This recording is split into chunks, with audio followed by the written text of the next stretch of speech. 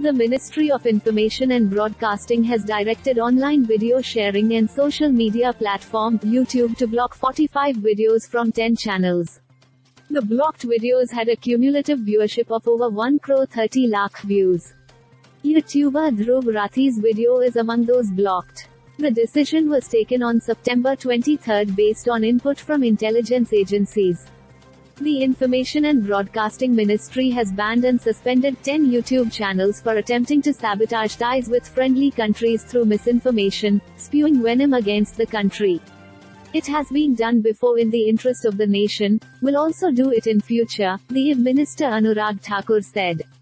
Orders to block the concerned videos were issued on the 23rd of September 2022 under the provisions of the Information Technology, Intermediary Guidelines and Digital Media Ethics Code, Rules 2021, the ministry said in a statement.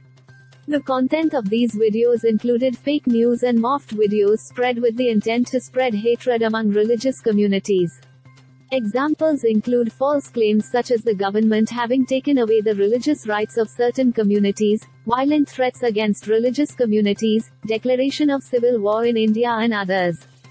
Such videos were found to have the potential to cause communal disharmony and disrupt public order in the country.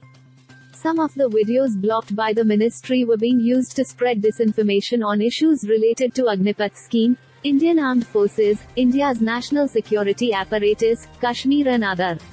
The content was observed to be false and sensitive from the perspective of national security and India's friendly relations with foreign states, the ministry said.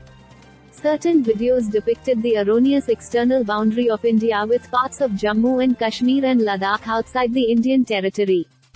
Such cartographic misrepresentation was found to be detrimental to the sovereignty and territorial integrity of India. The content blocked by the ministry was found to be detrimental to the sovereignty and integrity of India, security of the state, India's friendly relations with foreign states, and public order in the country. Accordingly, the content was covered within the ambit of Section 69A of the Information Technology Act, 2000.